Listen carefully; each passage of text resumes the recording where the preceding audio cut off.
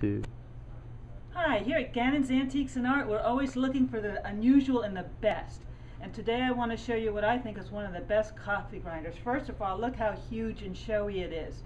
This is a great piece. I've seen people turn these into coffee tables or lamps or other things in their living rooms. It would be awesome as a store fixture, and it's tremendous. It's the Elgin.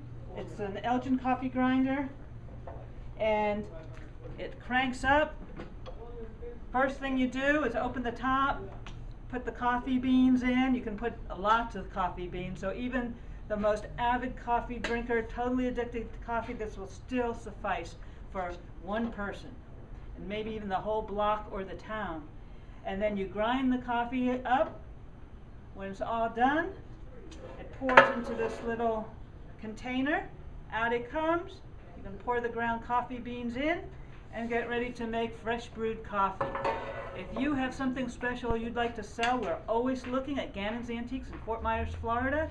And if you're looking to buy something, not only do we have this, we have an entire store full, which is represented on GannonsAntiques.com, our website, or you can subscribe to our YouTube channel, and hopefully you can come in.